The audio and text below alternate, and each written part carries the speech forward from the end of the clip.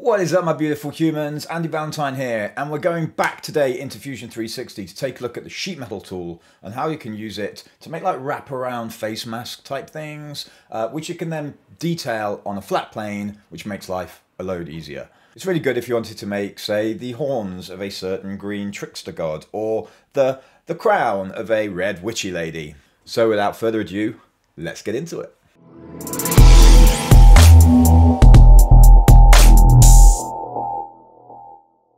Okay, so for this tutorial, we need something to model around. Now, I've got a very crude photo telemetry scan of my head here, which I've sized to be the same size as my massive bonce. But you can just download a Thingiverse model of a generic head. It would work. Just try to scale it so that the size between your temples is about the size of a normal human. Mine is like almost 16 centimeters, and around the skull is 59 in a bit. So you kind of can just use those to gauge that you've got the model the right size. What we're going to do here is to put a mask around the face and make the mask flat, and then put any details on it and then re-put it around the face. And it's actually really easy. So here's how we go about it. I'm going to start with a new sketch that uses top down here. And what you can see is I've actually put the middle of the origin right in the middle of the kind of the spot between the eyes. So where I'm going to go from here is look straight down at the top of the model from the other way around. And then use actually I'm going to start by putting a straight line to the side here. That'll become obvious in a moment as to why. Then use a fit point spline, so a curved spline, to make kind of like 3 points around the head where I want the mask to go around. The reason I put this line here is I can then use the tangent tool between that curved line and that straight line, and it will just make this front point here exactly straight, so that when I do the next bit now, which is create a mirror of this line on the center line, the two fronts are going to be exactly in line and be straight with one another. So then you can just fiddle around with these points a little bit, and you'll notice that when you do that, they'll mirror on the opposite side as well. You can see how the line gets darker when it's inside the head versus when it's outside, well, any STL really. So you can just use that just to play around with these bits. And I'm not going to be 100% accurate here, but it will just give you an idea of the processes I'm going through in order to apply this. So let's just get this last one. Come on. Come on. There we go. I might want to just change this angle a bit. Oh no, it's because I'm still in move mode.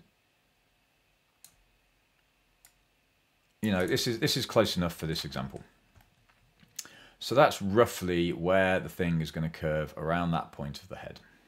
Now there's one more thing I need to do here as a preparation. So what I'm going to do is zoom into the top, and in the point where the two bits meet in the middle, I'm just going to get rid of the center line so it stops the mirroring, and then put a small straight line from one point of it straight the way across, and then remove these parts of the curve, as well as that mirror line now. So these two parts that were curved, let's just remove those. So it goes all the way curved in, then there's that little straight bit at the very front, and then curves back out again. That straight bit is going to become very important in a moment. Let's finish that sketch. Now we're going to go into the sheet metal tool. So if the sheet metal tool, if you've never used it, allows you to do exactly what it says, create sheet metal, which you can then apply things like bends and stuff like that to in a very engineering way. What we're going to use it for is to create basically a flange, which basically means turn this curve into a straight thing. And we're going to make a rough thing here in steel. These are basically some of the different materials that I have with different thicknesses. That's a whole other thing that we don't need to get into now, but we can talk about that in another video. So I'm going to create just this as two sides. So side one and side two will say, so side one is currently on the outside of the curve. Side 2 will be on the inside of the curve, and then symmetric will be kind of in the middle of the curve. So it depends what you want to do. For this, we're going to want to use the outside of the curve, because the inside is where our head is.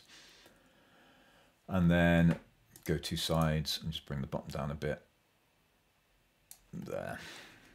Okay, so here's my piece of sheet metal, roughly on the face. You can see that's roughly there. The reason we've done this as sheet metal is sheet metal has this fun little thing where you can modify and unfold. If you do that and then click on this center section, the center object, so long as you've got unfold or bends selected here, if you don't, it'll, well, I mean, the bends are currently selected, so it makes no difference. But if you have that and that unselected, it will ask you to choose which bends you want to straighten, which you can do like that. But unfold or bends will usually just do it, and it'll be nice, just a flat panel. Now that we've got this, we can start to design our mask in a flat plane, which makes life significantly easier. So if I come into here, I'm just going to drop a center line down the middle for easier mirroring. So put that there. And let's say this is something like the Scarlet Witch one, but not exactly. So we'll put like a horn here that comes down into a middle point. And then something that goes out to the edge, and we'll just go over the edge. It's absolutely fine. And then this bit kind of mirrors it, but then comes down to here.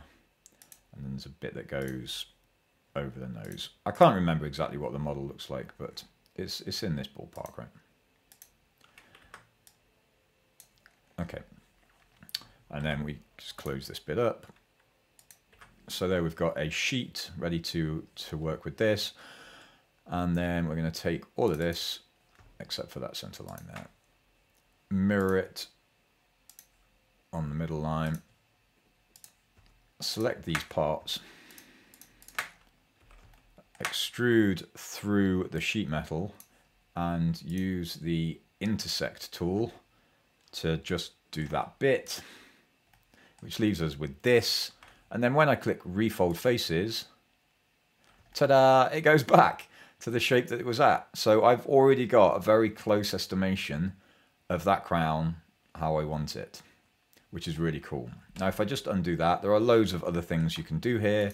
So for example, if I was to do another line on here and just, you know, draw some extra detailing or whatever. Oh, no, I'm in the single line tool.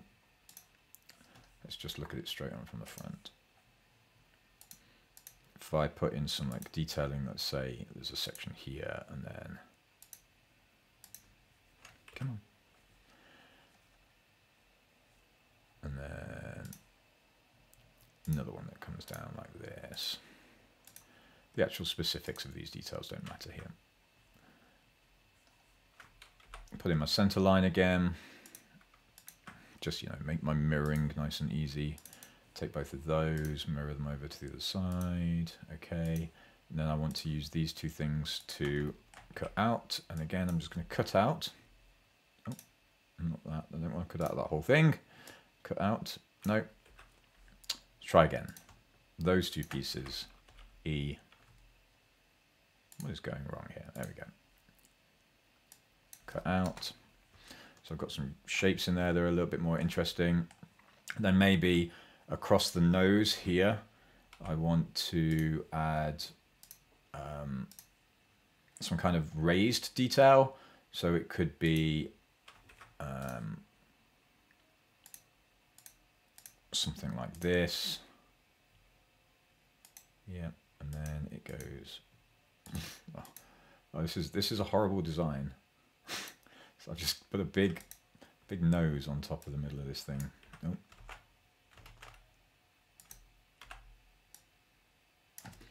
Like that. And then I want to actually make this thing raised.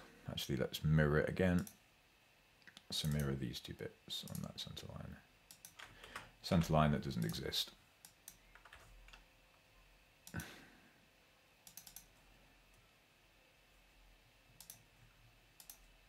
Like so. And then I can take these bits and actually bring them outwards. So create a raised section on there, across the middle. And then again, when I refold faces, it will calculate all of those curves and curve it all nicely around the face. Now, obviously, there is a lot of kind of like alterations and kind of small changes you're going to want to make to this in order to make it right. But as far as getting a lot of the way there very quickly, it's a very good way of doing that. One thing that you might want to note is this is then not interactable in certain ways because it's a metal, a sheet metal, so you might want to convert it to a more editable STL, which you can do by going back onto Solid, by create a boundary fill, click on your object, and then do the select cells as the same object, and then create a new body from that.